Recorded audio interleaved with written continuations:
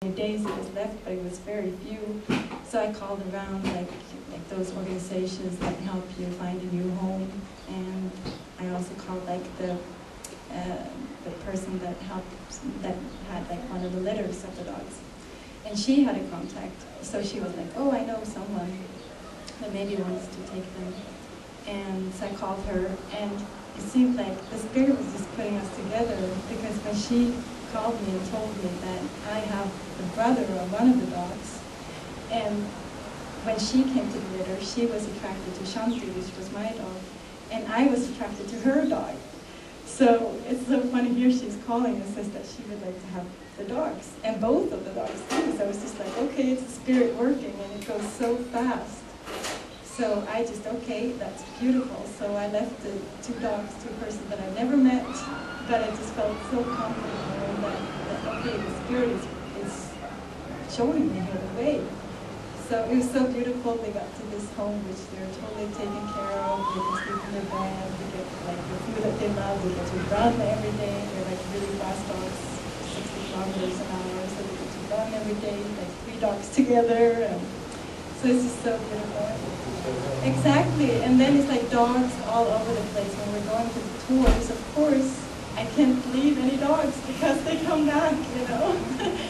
It seems to be in different forms of different, you know, different shapes or whatever, but it's like the same. So that's the beauty that, of course, the ego wants to scream in the beginning and just say that things are sacrificed, but when we actually take the steps, it always comes back to us in a way that we recognize, so we don't feel the lack anymore. And that's with everything. That was some words of how it started traveling the day.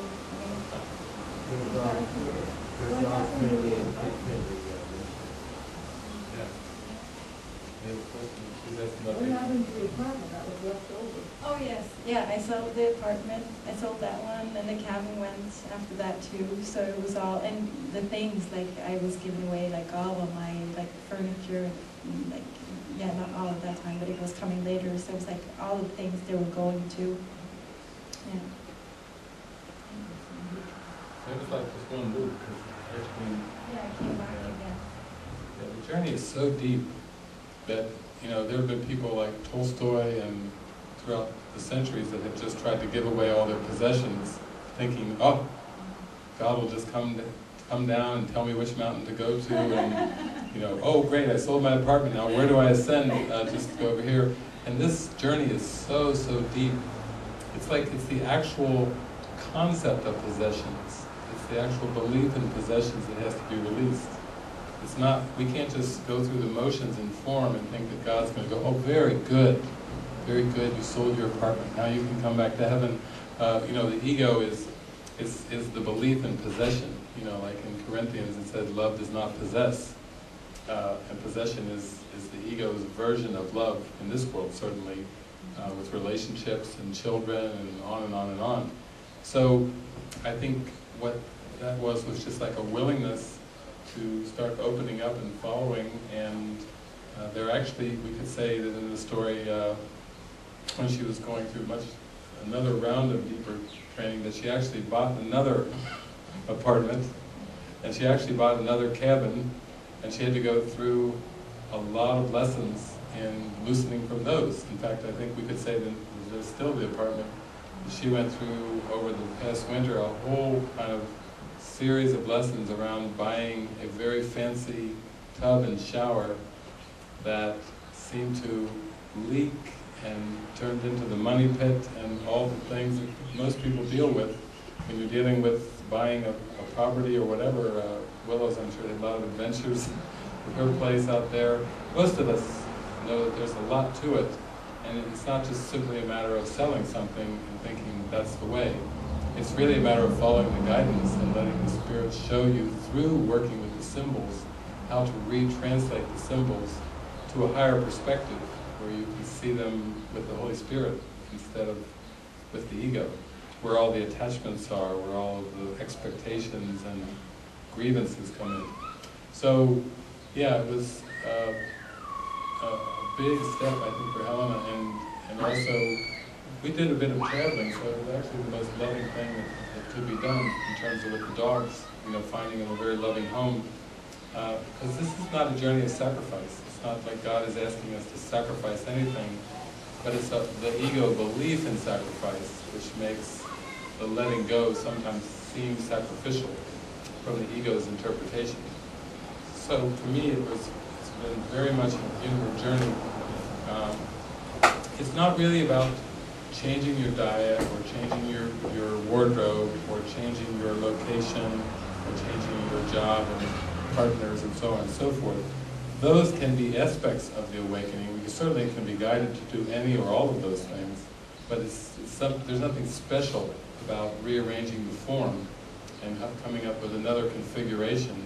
The Spirit wants us to literally be so in the flow of guidance that everything that we think and say and do is inspired, and therefore the Holy Spirit can use any of the symbols of the world. You start to realize that there really aren't good and bad symbols. They're just symbols.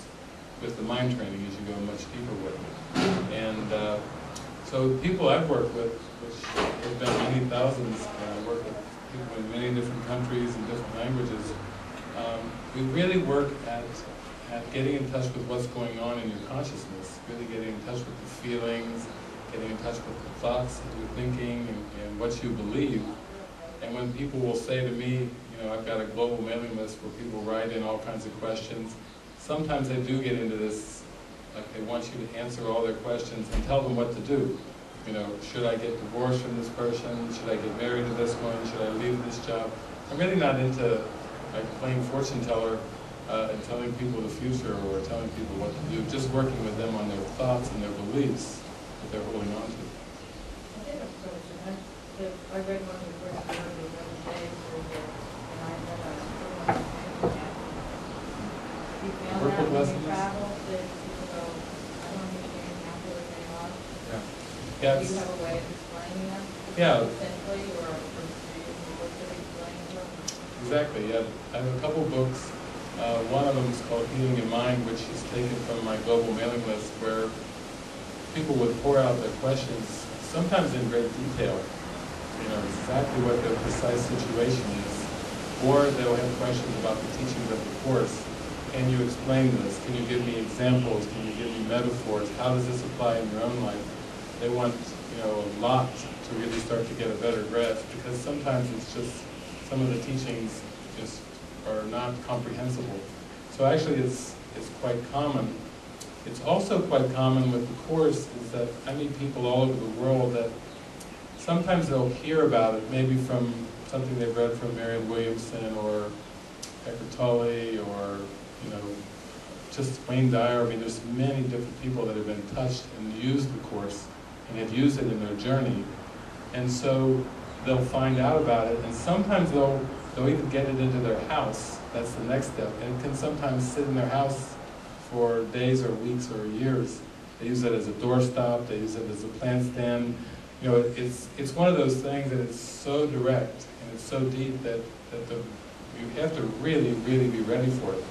Even if you're willing and eager like a puppy dog, and your tail's going, like, okay, give it to me, and you open it up, if your mind's not just at that right place of readiness for it, it can seem like pig Latin or gibberish. It doesn't matter how many years of education you even have. There are people that have 2 PhDs that will say, it's like pig Latin, I don't get it. So it has a lot to do with readiness and not so much to do with intellectual capacity or a lot of the things that seem very important in this world.